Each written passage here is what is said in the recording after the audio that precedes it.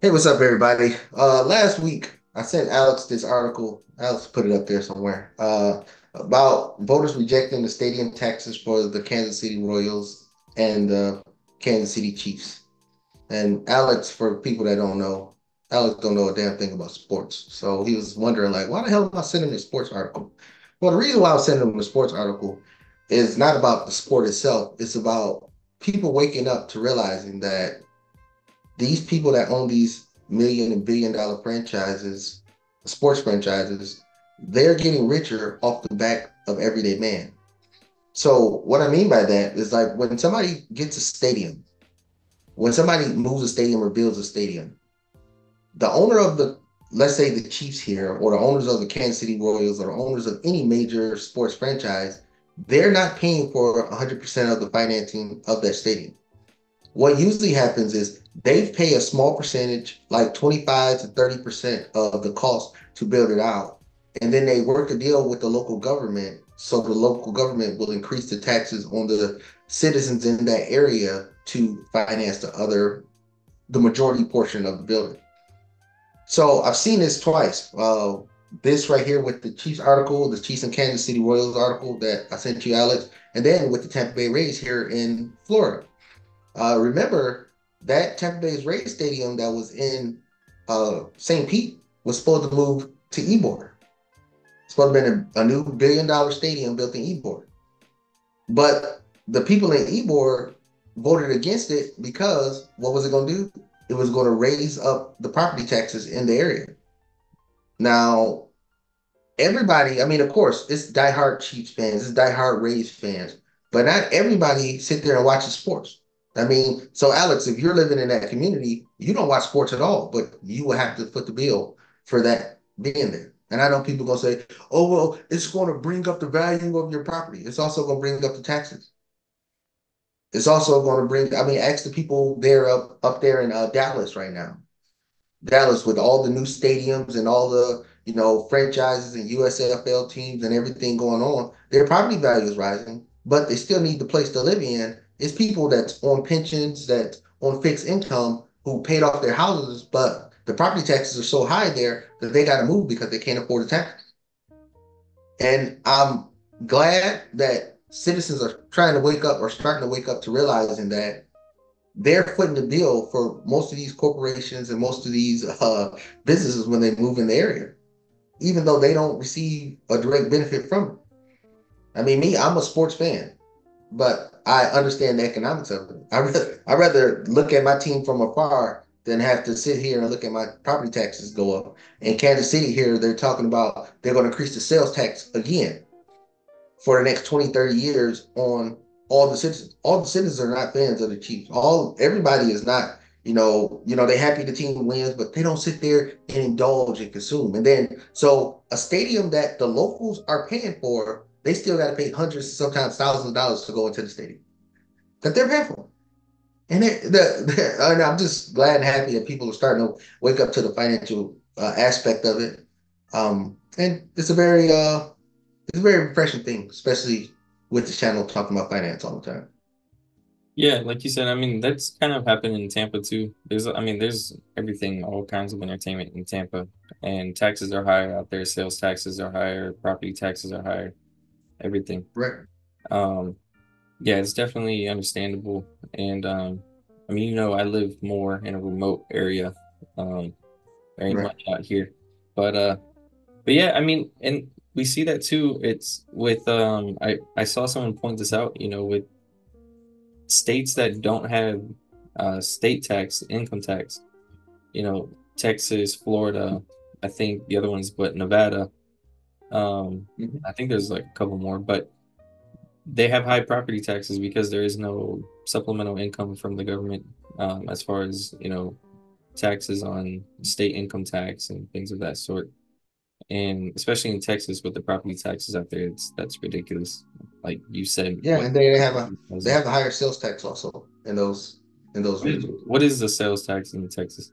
Like the sales tax in Texas. Let me look it up actually. That's a good question. Yeah, because in Florida, well, I mean, it varies by county, but I think in Hillsborough it's 8.5% for the sales tax. Yeah, and Florida and Texas right now is 6.25%. Okay, for sales tax. Okay. There's some states that have high sales tax too, 10%. That's yeah, Mm-hmm. yeah, It gets up there. yeah, yeah, definitely.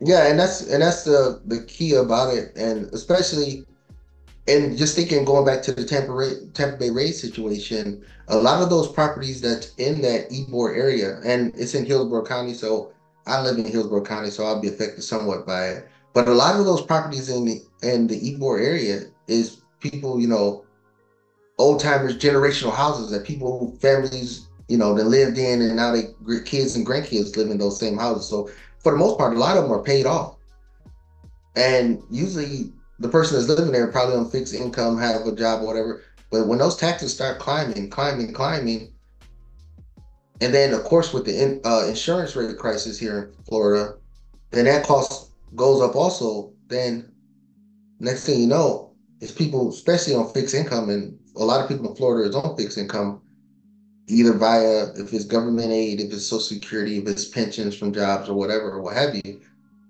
then that takes them out of the affordability matrix to do it. I mean, I believe that they said that with building that $1 billion stadium for the Rays and Ybor, it will bring economic values in the area to hundreds of millions of dollars a year just in the Ybor area. But the problem is, and I don't know how many sports fans out there, the Tampa Bay Rays can't even sell out their stadium in St. Pete when they're in the playoffs.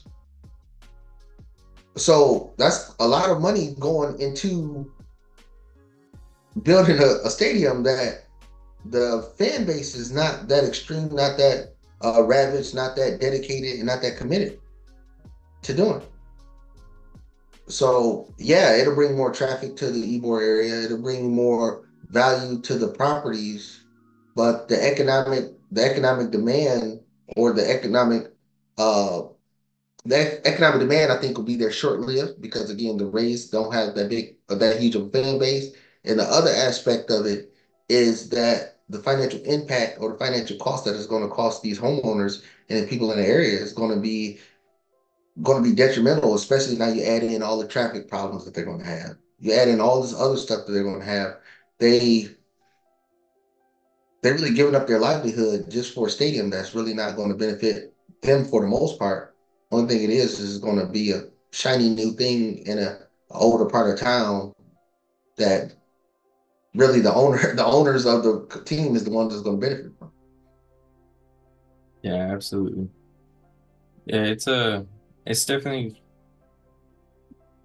I mean, you can definitely feel the impact. I mean, especially living in Florida, whenever there's a wave of migration, or there's new construction, especially in Florida, there's construction everywhere, and it's just raising the cost of all the property taxes, and a lot of people are getting pushed aside, especially people living in Ybor. Like, these aren't houses that are like nice houses. I mean, there's some areas, yeah, around the Tampa area that are nice, Well, but for the most part, the majority of the homes in that Ybor area, around old Tampa, they're just like regular bungalow homes, wooden homes. They're pushing right. 300,000-400,000 now, just because of everything that's around it.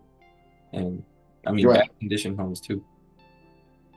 Yeah, and then you start hearing about the word gentrification going on. Then of course, with the higher cost, and people can't afford the higher cost, and they're moving out. Then they're moving out, and people tearing down the area. And Ybor is a historic district, then people want to tear down and bifurcate. And then now the people who's been living in Ybor all their lives for generations, they can't even afford to live in a place where they grew up all their life, because they've been priced out from a decision. And I'm glad that they voted against it, but they would have been moved out of their area where they grew up from a decision they made just for a stadium that they really don't have any benefit from.